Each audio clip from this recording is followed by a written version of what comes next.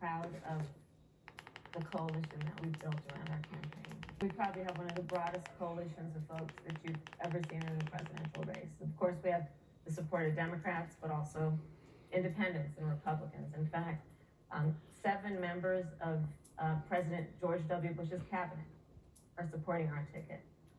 We have the support of Colin Powell, Cindy McCain, John Kasich, over 500 generals, retired generals, and former national security experts and advisors are supporting our campaign.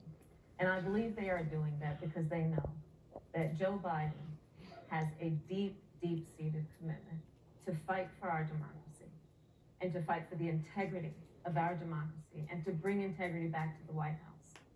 And so we believe in the American people. We believe in our democracy. And here's what I'd like to say to everybody. Vote. Please vote. Vote early. Come up with a plan to vote. Go to iwillvote.com. You can also go to joebiden.com. We have it within our power in these next 27 days to make the decision about what will be the course of our country for the next 4 years. And it is within our power, and if we use our vote and we use our voice, we will win.